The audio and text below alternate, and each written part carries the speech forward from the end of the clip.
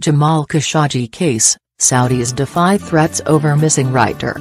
Saudi Arabia rejects political and economic threats over missing journalist Jamal Khashoggi, a source quoted by state news agency SPA says. Saudi Arabia would respond to any punitive action with a bigger one, the unnamed senior source said. Mr. Khashoggi, a critic of the Saudi government, vanished on 2 October after visiting its consulate in Istanbul. U.S. President Donald Trump said he would punish Saudi Arabia if it were found responsible for killing him. The authorities in Istanbul believe Mr. Khashoggi was murdered in the consulate by Saudi agents, claims Riyadh has dismissed as lies. Britain and the U.S. are considering boycotting a major international conference in Saudi Arabia this month. What is the latest from the Saudis? The source quoted by SPA said, "The kingdom affirms its total rejection of any threats or attempts to undermine it, whether through threats to impose economic sanctions or the use of political pressure. The kingdom also affirms that it will respond to any action with a bigger one. The Saudi economy has vital and influential roles for the global economy. The Saudis have come under considerable international pressure over the disappearance."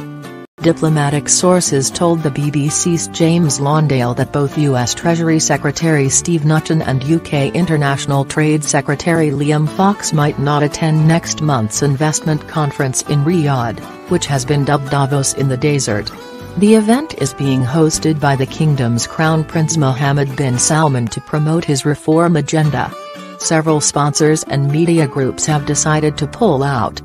A joint statement of condemnation, if it is confirmed that Mr. Khashoggi was killed by Saudi agents, is also being discussed by US and European diplomats.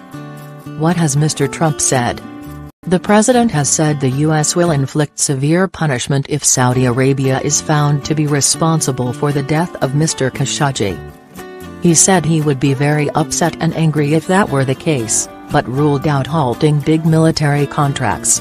"I think we'd be punishing ourselves if we did that," he said. "If they don't buy it from us, they're going to buy it from Russia or China. Where is the investigation now?" Turkish Foreign Minister Mevlut Cavusoglu said Saudi Arabia had not so far cooperated with the investigation, despite a statement from Saudi Interior Minister Prince Abdulaziz bin Saud bin Naif bin Abdulaziz saying his nation wanted to uncover the whole truth. Mr. Cavusoglu has urged the kingdom to allow Turkish officials to enter the consulate. Saudi share reaction.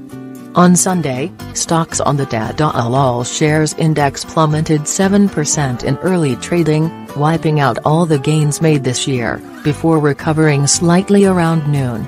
In 2 sessions it lost $50 billion, £38 billion, of its $450 billion capitalization, AFP news agency reported.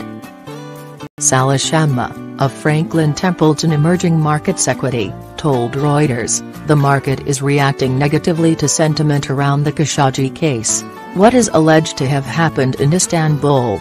A Turkish security source has told the BBC that officials had audio and video evidence proving Mr. Khashoggi, who wrote for The Washington Post, was murdered inside the consulate. Reports suggest an assault and struggle took place in the consulate after Mr. Khashoggi entered the building to get paperwork for a marriage. Turkish sources allege he was killed by a 15-strong team of Saudi agents. Turkish TV has broadcast CCTV footage of the moment Mr. Khashoggi walked into the consulate.